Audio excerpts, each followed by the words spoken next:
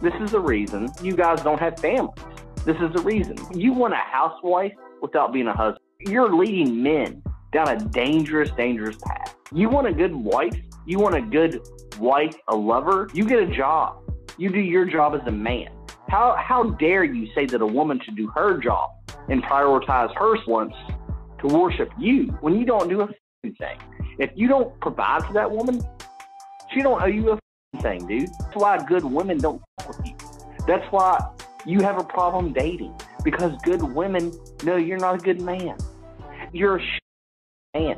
All you do is want to come and a cum receptacle. You're not teaching young men how to, be fathers, how to be leaders. You're a continuation of the problem we have. You're the reason kids don't have fathers while they go to jail and while they have higher crime rate, because you're a piece of shit. You want women to do their job without you doing your job. But wait, Bradley was not done. And now? And it's simple to me because you call them bitches, that says all I need to know about you. And like you said, I don't want a wife. I just want to fuck a bunch of bitches. You think you're a good man? You think you're productive to the community? You think you're helpful to the black community? You think you're empowering the black community with the attitude that you have? No. You're a continuation of the same thing you say holds you down. You're not a good pickup artist. You're not a good dater. You want to come in women and then bail. And that's why women don't fuck with you. You're a piece of shit. Oh, all right. Are you done? Good, loyal pussy. Yeah. Comes with strings attached. Right. That's what it is. Right. That's so true. you tell me why black men they don't stay with their family. Why? I don't know. Maybe we're weak, like you say. Someone please call 911. Tell them Millswood Mike shut down. Welcome back to my channel, mother suckers. Hey, so I've been getting sent this clip left and right. And I said, you know what? Let's bring it to the channel. So here we are. Real high value man drags dating coach. So the Wytes are making their rounds on the internet. They're calling in to these males with mics. They're calling into these allegedly high value men. They're calling into these quote unquote dating coaches, and they're letting them have it. They're letting y'all have it. Why y'all letting them let y'all have it? And it's really interesting how these males go from alpha and dominant and high value, right? When black women call in, but when the whites call in or the non-blacks call in, they're quiet, lips tucked. Them lips was tucked, baby, okay? Lips tucked, smirking, smiling, laughing. Where's that alpha energy? Where's that alpha energy? A white man called into your show, and these clips were edited, but that man called you the N-word, and you tucked your lips so far back in your throat, you had no words. And I saw some women on Twitter saying, I get what he's saying, but he should not have used the N-word. That's not your fight. That's not your fight.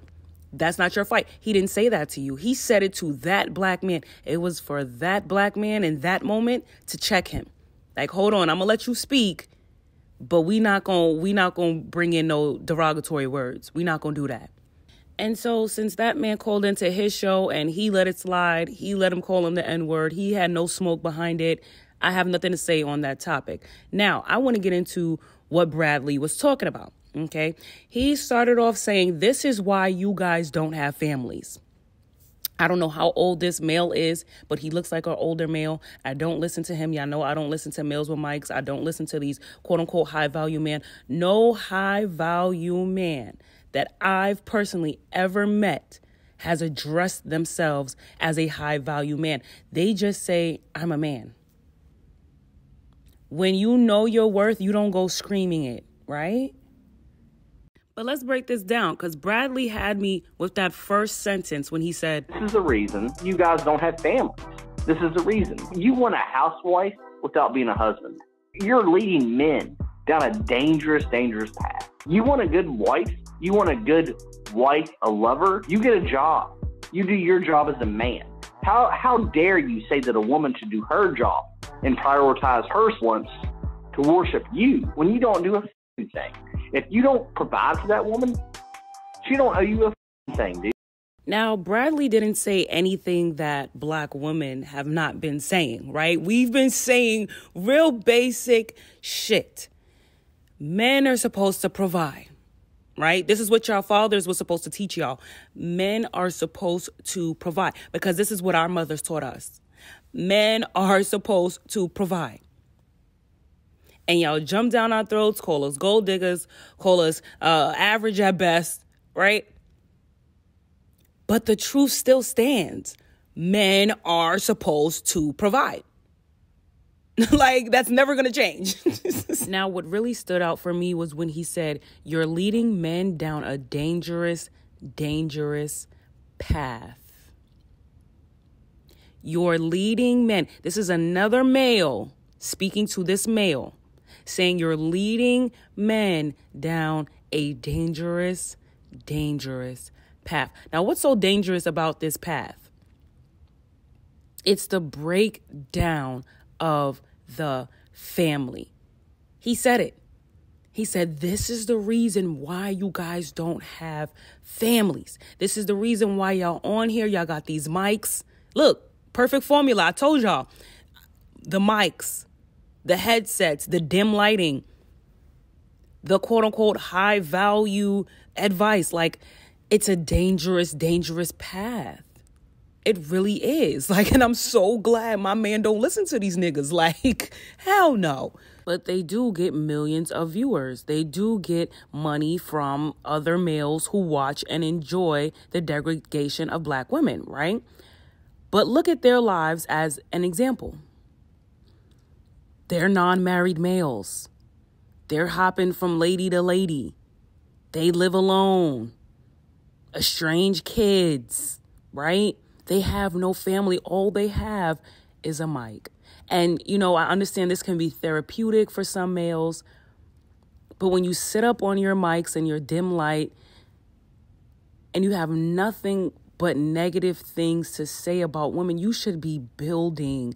You should be building. Build your brothers up in a positive light. Try get some resources. Get some money.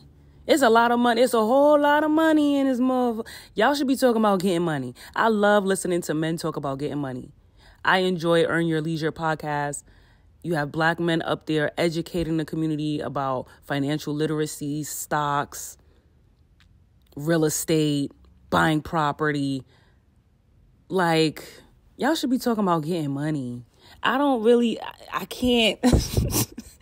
I don't know what that's about. Y'all sit up here talking about some, 50-50. Yeah, she got to go 50-50. Yeah. She average at best. But y'all don't get no pussy. And it shows. These males, y'all don't get no ass. And y'all on here trying to teach men how to get ass. But then men are listening. But guess what? The whites gonna come through and shut y'all shit down.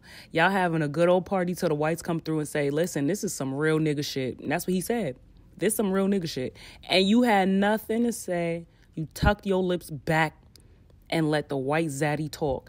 You tuck your lips back. And I want you to keep them lips tucked. Keep that same submissive energy. Keep that same submissive energy when you're speaking to a woman, okay? Oh, now that's how you clear a bitch. So you tell me why black men, they don't stay with their family. Why? I don't know. Maybe we're weak, like you say. Listen, Brad ready to go to war for it. He ready to go to war for it. He ready to go to war for it. And don't get me wrong, you know, it's not only black males who don't take care of their families, right? But these men prop themselves up in their dim lighting with their mics and their headsets, and they claim to be alphas. They claim to be perfect. They claim to be the leaders.